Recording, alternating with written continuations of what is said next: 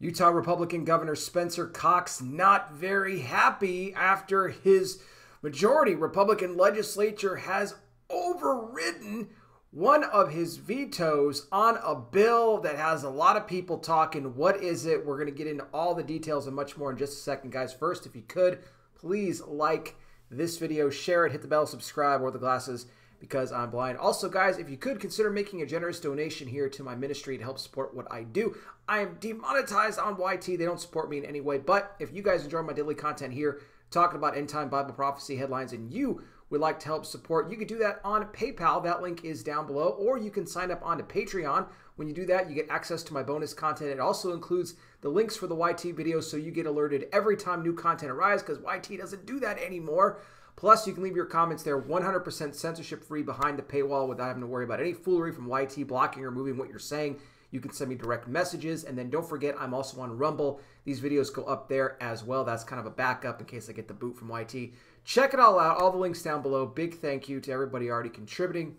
And those thinking of doing so, thank you as well. Your generosity, greatly appreciated. Now, the Utah Republican legislature had passed a bill earlier in the month that would, ban we're going to call them the Bender Boys, from being able to play on the girls' sports teams. And, well, despite that passing, this got a veto, that's right, from none other than Utah Governor Spencer Cox's rhino self, because he has, in fact, exposed himself as a rhino. Now, when he vetoed the bill, he said that he did this because of the fact that there were, according to him, only 4 Bender boys in the entire state that wanted to play on the girls' team. And he said that he did not want to contribute to the amount of young people who were ending themselves over their struggle as a Bender. So he added all in. He wrote this all in his veto letter. We talked about at the time in the video that I did that there was a possibility of an override. And that led us to Friday, March 25th. A vote was done. The House and the Senate. Overwhelmingly, 56-18 in the House and 21-8 in the Senate to override this veto, now making it law in the state of Utah. Bender boys not allowed to play on the girls' teams.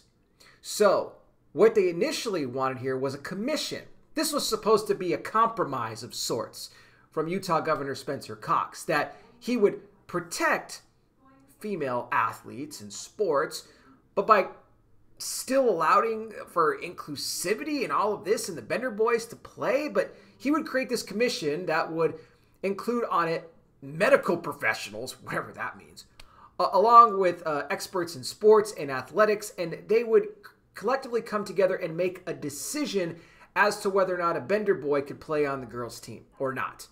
So that, was wiped away. The Republican leaders said, nah, you know what? We're going to go all the way with this thing. We're going to protect the girls.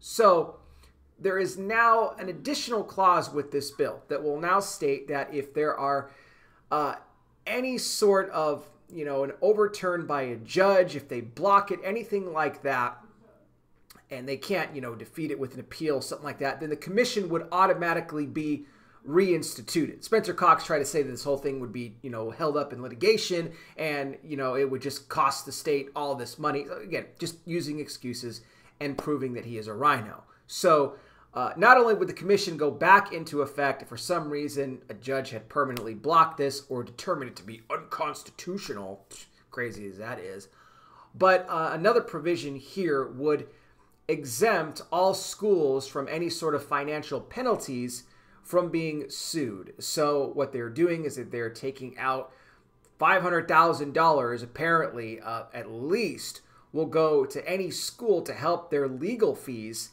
if they are, in fact, sued by any Bender boy that wants to play on a girls' team. And the ACLU, for their part, has already come out and said that they are definitely going to sue. So we will see where this all goes with litigation, if in fact they do block this, or if it's allowed to go through, because we have seen so many states now. I believe Utah, I think it's the 12th or 13th state now to do this.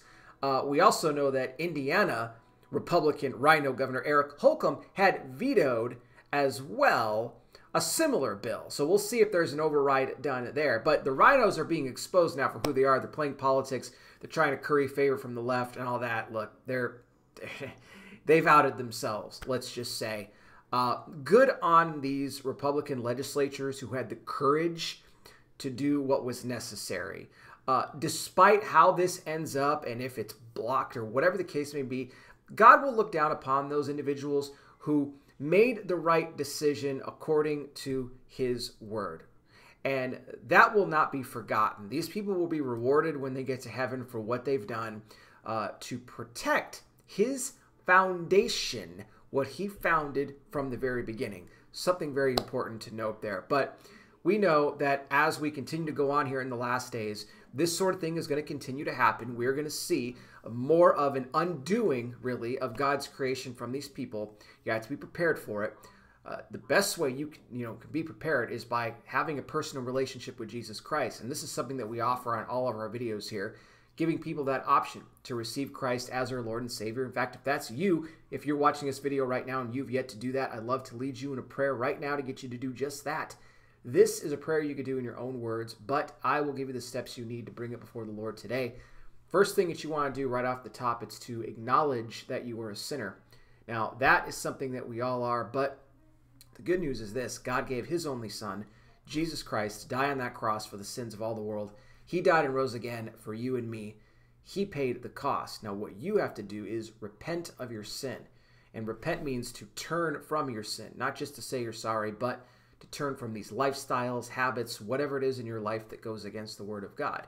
You ask Jesus to forgive you, he wipes that sin away, and the Bible says he doesn't remember it any longer. And then you invite Jesus into your life to be your Lord and Savior. When you do that, you become born again, a child of God. You will have eternal life. Trust me when I tell you there is no greater decision that you will ever make than the one you do to give your life to Christ. I pray you make that decision today. I will have more on this for you guys down below. You can let me know your thoughts. Don't forget the links to donate to our ministry are there as well. It is a great blessing if you could help us out. Thank you all so much for watching. I really do appreciate it. I'll be back with more. You guys take care. Please be safe out there. God bless each and every single one of you, and I'll talk with you soon.